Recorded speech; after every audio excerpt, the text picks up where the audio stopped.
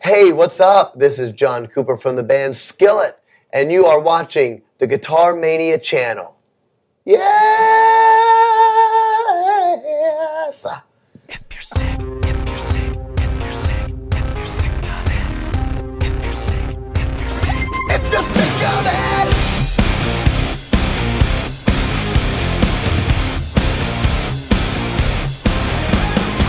When everything you do don't seem to matter, you try but it's no use, your world is getting blacker. When every time John, welcome to Vienna. Congratulations to your new album Rise, which we understand is doing quite well in Thank the you. American Billboard charts. Yes, thank you so much. Great to be here. It's our first time in Austria today. First time. First time ever. So glad to be here. How exciting. Yeah. Cool. Yeah, it's good to have you here in Austria. Can you just tell us about the new album? I understand you're playing 3 songs from the new album live on the current Correct. tour. Yep. Yes, I'd love to tell you about the new record. We are playing 3 songs tonight. It was a little hard to know which songs to do. Choose, yeah. Yeah, but this is our 3rd show on the Nickelback tour, and we've never toured with Nickelback either, so it was a little bit, wanted to see what their audience was like. And side note, I'm thrilled that Skillet fans are coming to the show. I didn't know how many people knew us at all. So I'm thrilled that there's some people out here that know us. Thank you so much. But the new album Rise is out, and I wrote this album for like 3 years. It was a very long time because we were touring so much. Yeah. And so I wrote a bunch of songs, and we ended up choosing the songs, and we recorded a concept record. And it's our first concept album. And it's telling a story of your typical teenager today coming into adulthood, Right. and being faced with how tragic this world is and very desperate times and dark. In America, we're experiencing especially a lot of violence with young people, kids, killing other kids, and high school bullying and bombings and lots of terrible things. And so this is a story about a teenager being faced with how crazy the world is becoming and looking for hope and rising above, all this darkness. So basically a very positive message. I would say so, yes. I believe it's an inspiring record. It's meant to say, yes, it's dark times, but there is hope. And it's the story of how this individual finds hope in God, and he kind of gives him purpose, and all of a sudden he realizes that life is worth living, by the end of the record. So, yeah.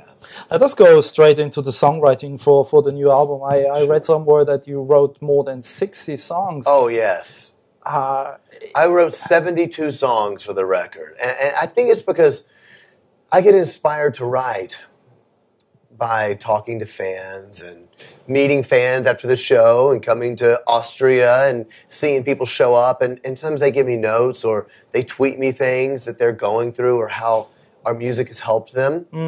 And that inspires me to write songs, and I don't know why, but your stories help me. And I realize that we're affecting people. So music to me is all about writing something that brings us together. You and me, we connect. That's what music does for me. Right. I saw U2 last year, the band U2. I thought, this is the band to me that makes us, everybody in this stadium, 60,000 people, we all feel as one because of this band's songs, So that's what I try to do. We were fans for musicians, and I would be interested. How do you write your songs? You grab the guitar, and how does it work? Or do you have melodies in your? Yeah, I'm a little different in the fact that I'm from a musical family. My mom was a piano teacher, so I began taking piano at age 5, and I was not allowed to listen to rock music. I could not listen to anything with drums. Drums was like the devil's instrument, And so I grew up just listening to what I would call church music, And my mom was a singer, a vocal teacher. So I began singing at a young age and music at a young age. And so I began playing guitar when I was about 18, bass guitar at 19.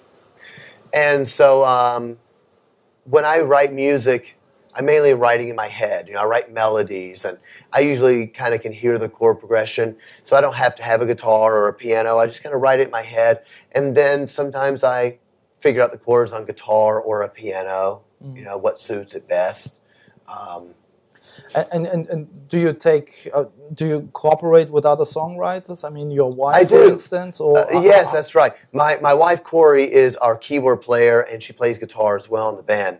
And she is an absolutely awesome keyboard player, wonderful piano player, and so she's very good. Sometimes I'll write something and I'll show it to her and with the chords, and she might change the chord progression a little bit.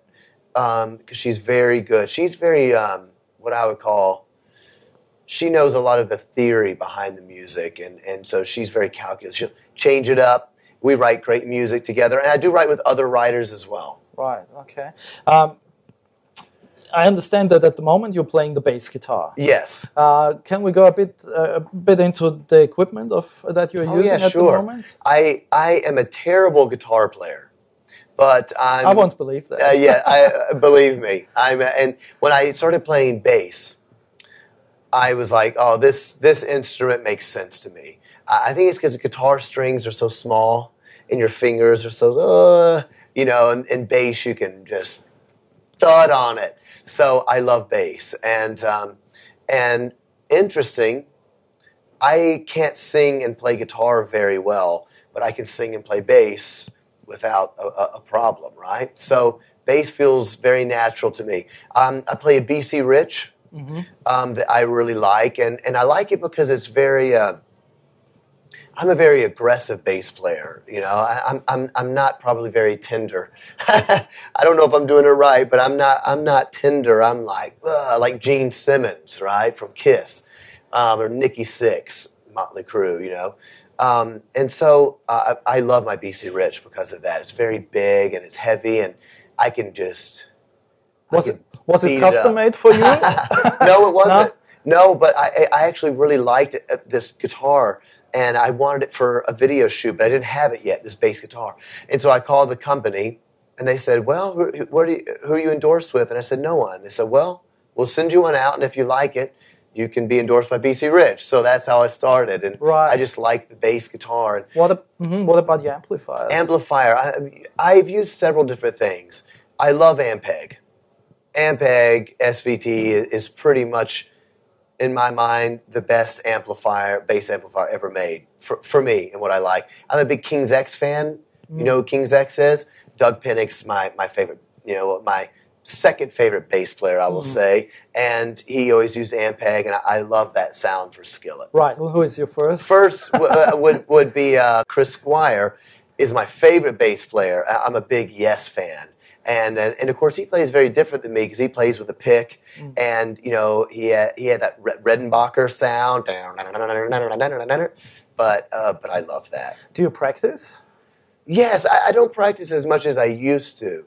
And part of that is because I love Dream Theater, I love, you know, King's X, Kansas. I love progressive rock, and I used to want to be a bit of a progressive rock band, but Skillet is not really that, so I don't have to practice as much as I used to. And then you're the voice of the band, so you have to look after your voice. Yeah, I practice my singing and my songwriting more than my bass playing. But I love that kind of music, and I do love doing some bass riffs here and there when I can. You have quite a relentless touring schedule. I mean, you just toured with Shinedown and Papa Roach, and now with Nickelback in Europe. Yep. Do they treat you well, Nickelback? Nickelback has treated us very well. Skillet's been lucky. We've been treated well by everybody we've toured with. And I say we're lucky because some people watching might not know that you can get treated very poorly in this business, especially if the headlining band is quite insecure. You know, and so like I'm the big headlining band, and I don't want you to be bigger than me, so I'm going to make you look small. I'm going to make you feel bad. We've toured with great bands, and Nickelback has treated us extremely well.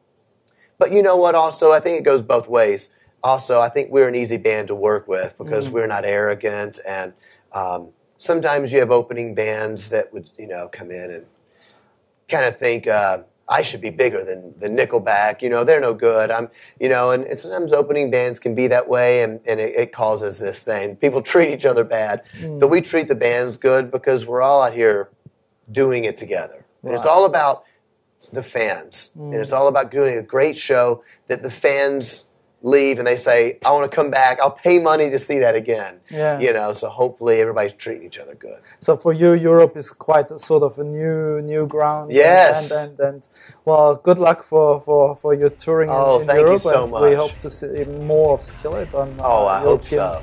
stages. Yes. Thank you so much.